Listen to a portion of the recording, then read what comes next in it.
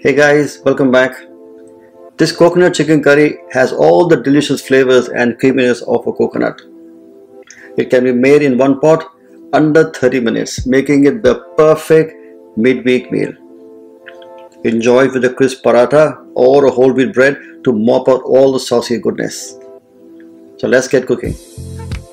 We start off with the mise en place, and that is basically cutting up the vegetables for the dish, and that's very important because that makes it a lot easier for you when you start cooking the dish.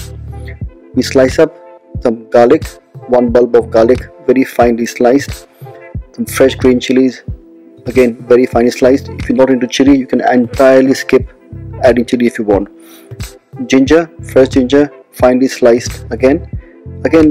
You don't want to chop the vegetables here, just want to slice them because you want that bite to come in the mouthfeel when you actually eat the dish. Red onions, finely sliced. I prefer to use red onions over white onion because they have less moisture in them and they also taste better. They're a little more pungent. Fresh tomatoes, firm tomatoes. This time they're going to be chopped. I prefer to chop my tomato than to slice them because I don't like the pieces of the skin coming in the mouth. So the tomatoes always need to be chopped. Chicken breast, cut them into almost 3/4 inch cubes. So fresh chicken breast, just cube them up and keep them ready. You can use chicken thighs or chicken legs if you want. If you prefer to have your chicken on the bone, even that is perfectly acceptable. It is entirely what you like to eat, and that's more important.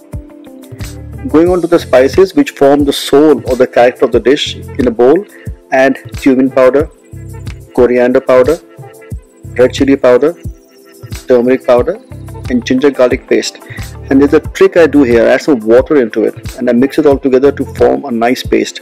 So when you actually cook this with the spices into the hot pan or the oil, because of the moisture content, the spices don't burn. And this is the trick I always tell my viewers to use because it makes it easy for them at home. To cook the dish is a one-pot cooking process. Heat some oil in a pan and add black mustard seeds.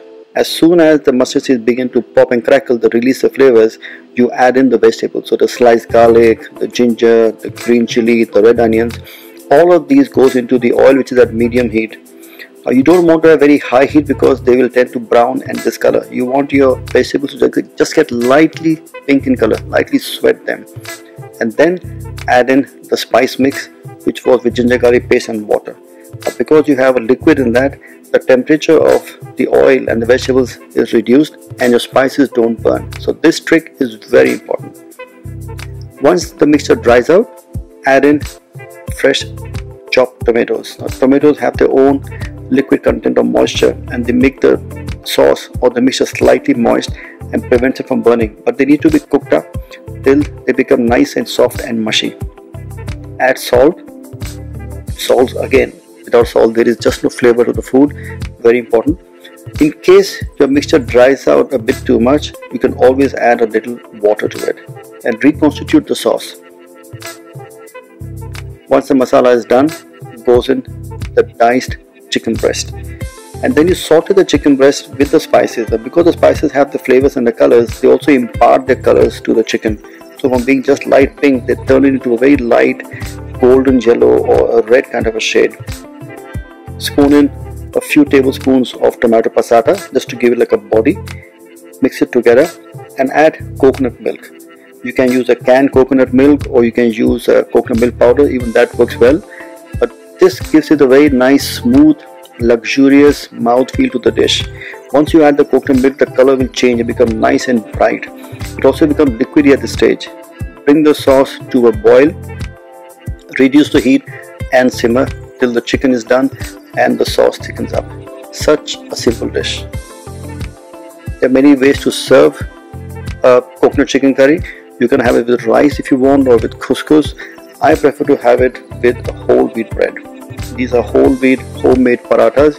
You can use just flat bread if you want. You can use a naan bread if you want. The choice is entirely yours.